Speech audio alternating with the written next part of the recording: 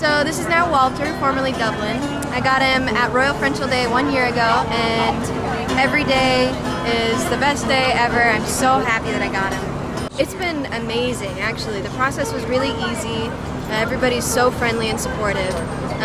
And I follow you guys on Facebook, and so I see all the updates and the pictures, and I love how active they are with sharing the new litters and all the dogs and what's going on with everybody. It makes, it makes my time with Walter amazing, and it's fun to see what's going on with the breeder and all the new litters.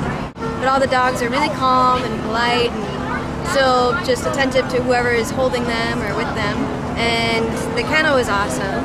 A huge space, the dogs are happy, and it was a really great atmosphere to get him and to know that he came from that, and the people that he's around and the dogs that he's with, so it was awesome. He's been a wonderful addition to our family, the sweetest guy. He's just lovey and attentive. He'll go for a run, but he'll sleep on the couch with us absolutely all day too. So if you're thinking about it, definitely get a Royal Frenchel. He's the best part of your family. Well, we took him to our cabin on Hood Canal for New Year's, and I got him little booties so he wouldn't cut his feet on the oysters. And he was so goofy, but he loved it. He let me do it, and he had a great time. We had a great time. My family loves him. Even though they've never had dogs, everybody falls in love with Walter as soon as they meet him. So it's really fun to have him and be able to share him like that with everybody.